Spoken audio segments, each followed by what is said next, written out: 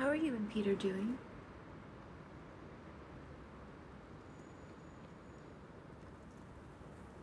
Well, Peter doesn't sleep. He leaves the lab at all these odd hours, and when he gets back and I ask him where he's been, he's always got an explanation that makes sense.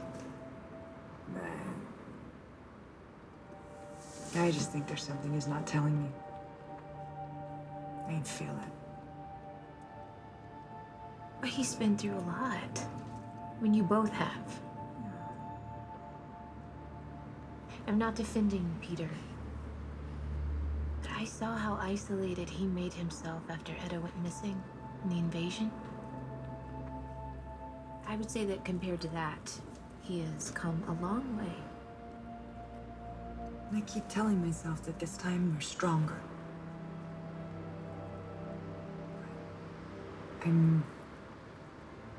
I'm worried that